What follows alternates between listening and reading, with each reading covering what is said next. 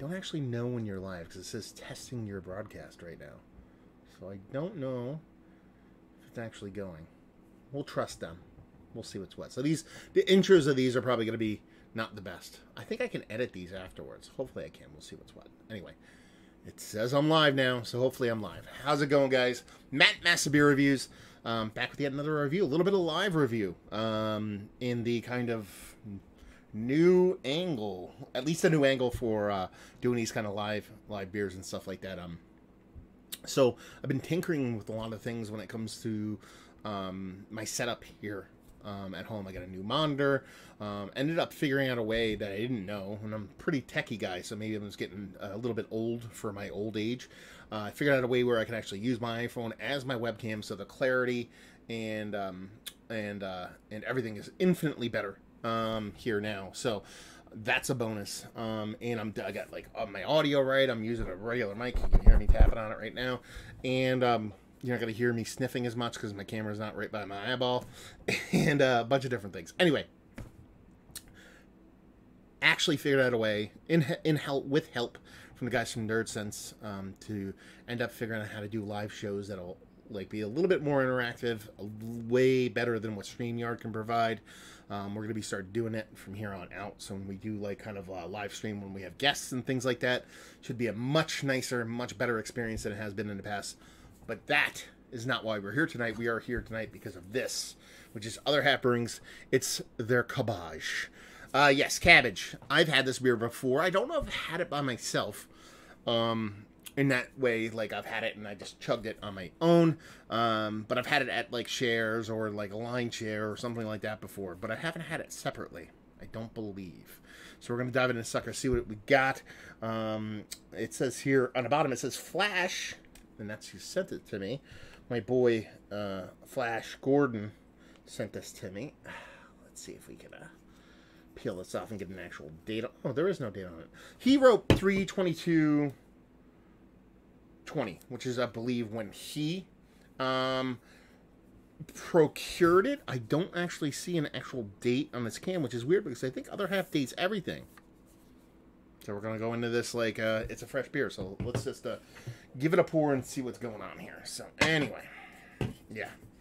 Ooh, man, look how dirty that glass is. Jesus Christ. Can you guys see how dirty that glass is? I like rinse it out. Maybe I didn't rinse it right.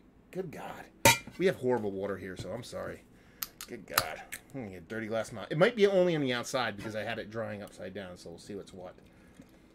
So yeah, I don't remember. I've had a couple Other Hat beers, but I'm not quite. I don't remember the last one I reviewed, to be honest with you. Oh, it was. There is no date though. See, Poetical Gore is saying dates on the bottom of the can, but there's not. There's nothing on the bottom of this can. It looks like a smudge. Maybe the dating machine got messed up and it didn't do it. Yeah. So is what it is. Anyway. Yeah, so I mean, look at that. That looks like Other Half Haze right there. I mean, just rich orange, golden, and glow. Has that kind of just turbid kind of turkey gravy kind of vibes going on with it, and just looks all the part of a new school kind of hazy. So yeah, she's off to a good start. Let's see what she has on the old Roma game. Anyway.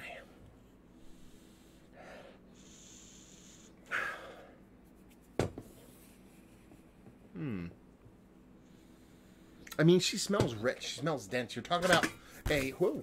I'm dropping shit. Anyway. It's a 7.9% Imperial Hazy, so you're almost getting up there in triple IPA realm. Here's the thing. It has this kind of rich density to it. This kind of nice kind of like... I don't want to say hot burn, but this nice kind of like violent kind of greenness that isn't like super sharp. It's like a rounded. It's like getting hit in the chest with a medicine ball as opposed to getting hit in the chest with a dodgeball, you know, or something like that, or a baseball is maybe a better way to put it. That baseball is going to be a little bit sharper, a little bit more kind of like pinpoint, whereas, you know, a medicine ball, you know what I mean, is going to hit you and it's going to be more of a thump, like a bit heftier of a feeling. And that's kind of the way the nose comes off in this one, in that you're getting some rich resinousness. You're getting a greenness to it. You're getting a grapefruit kind of citrus component to it, but it's coming off as like everything's overly ripened. Everything's very fat, very heavy, very dense, very thick with 5 C's. Okay, we're going to dive in. Before we dive in, let's go to comments real quick. We got a Cody Catton who actually said, man, please review this last night when I talked about maybe not reviewing this because I got it in a beer mill yesterday. I'm doing this because you told me to do it, brother. So this is on you. Bill Box saying what's up, and he loves that I actually do my lives at the same time. I just drove 3 hours from Burlington, Vermont. Glad you decided to review this. Yeah, I mean, if this is a good time for you, brother, I'm glad it works for your schedule. And Hoffman says, yeah, Matt. And he says, shout out to the Australian crew. What's going on, Australia? What time is it? Did you just wake up? That's crazy. And Da Beard, not Dad Beard, Da Beard says, nice color. Yum. Let's dive in. Cheers.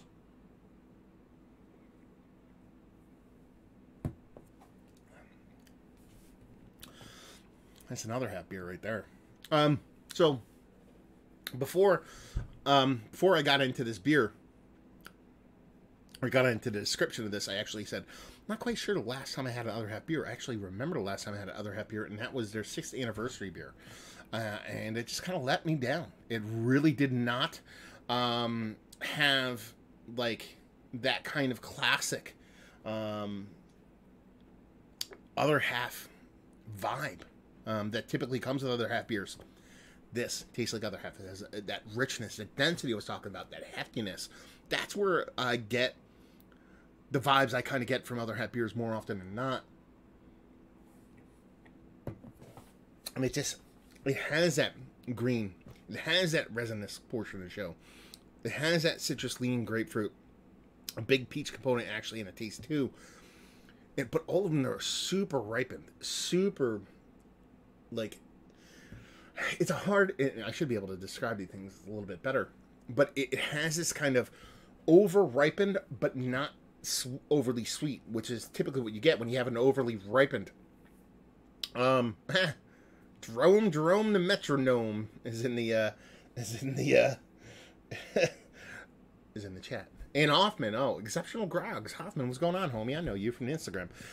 Anyway, it has this kind of rich, just density to it that's absolutely fantastical.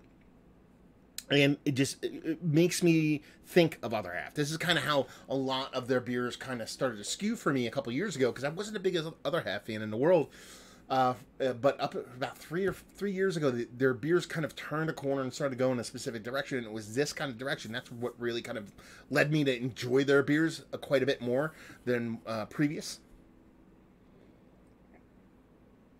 And that's a good thing. Listen. It drinks more like 7 than 8. I'm not angry at it. Usually that's kind of like that's the hill I die on. That's the thing I complain about when a beer hits below its weight class. Its impact and its sharpness doesn't get there, but its density and heft gets there. So I'm totally cool with the way it's playing.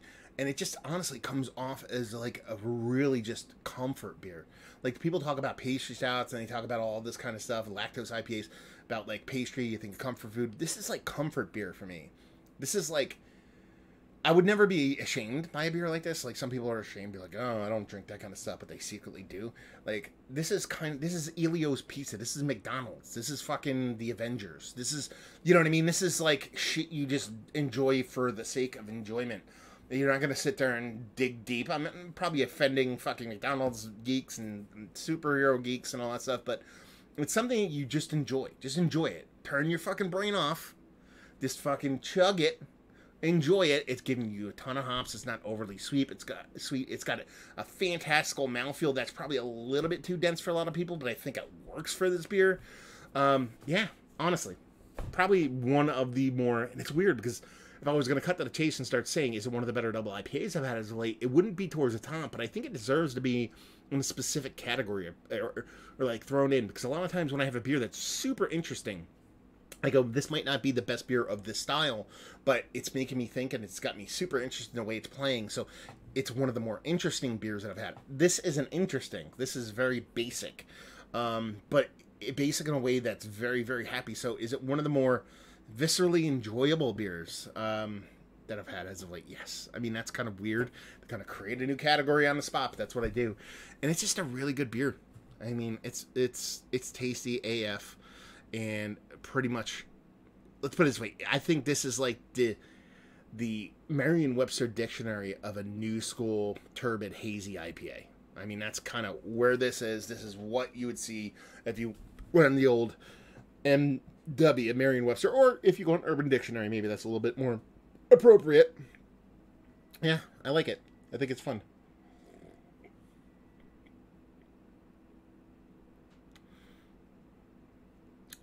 Kind of perfect right now, actually, too.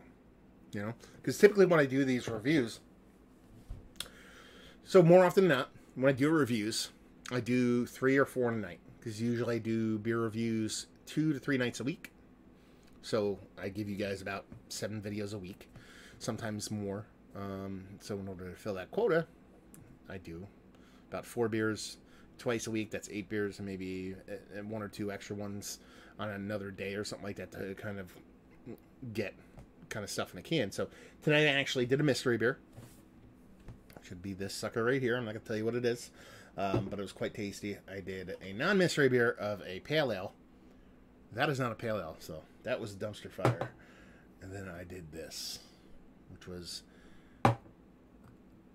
this, which was another beer from Flash, who sent me this one.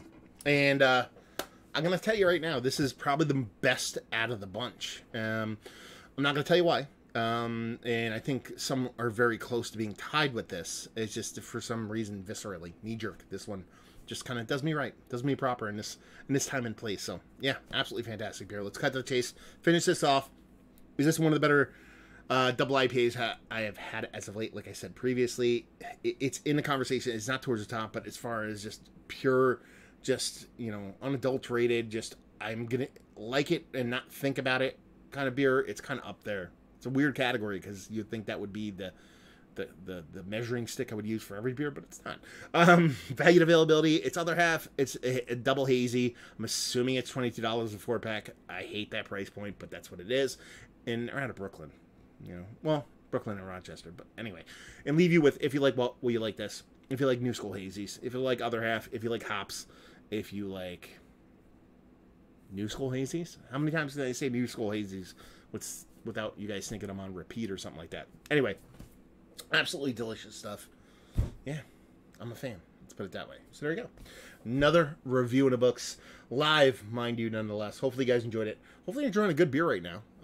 You know, it is beer drinking time. It's Saturday. There's not much going on. We're all, hopefully, no matter where you're located, you're social distancing, you're staying at home and enjoying good beer. So hopefully you guys are well stocked. I can see, like I said, you know, Bill Bach actually shut up to Vermont for a beer haul, I assume, to pick up a bunch of beers. So that's good on him. But hopefully you guys are well stocked and drinking well.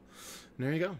A little bit of live reviews. I would stick around, but that's not me tonight. I want to go play some video games, chill out, have a good time. So hopefully you guys enjoyed our review. Hopefully you're enjoying a little bit of good beer yourself. If you want to check me out, Massive Beers on the social media, Beer Massive for the podcast and things. Comments after I stop going live if you'd like to talk further. We'll see you guys next time.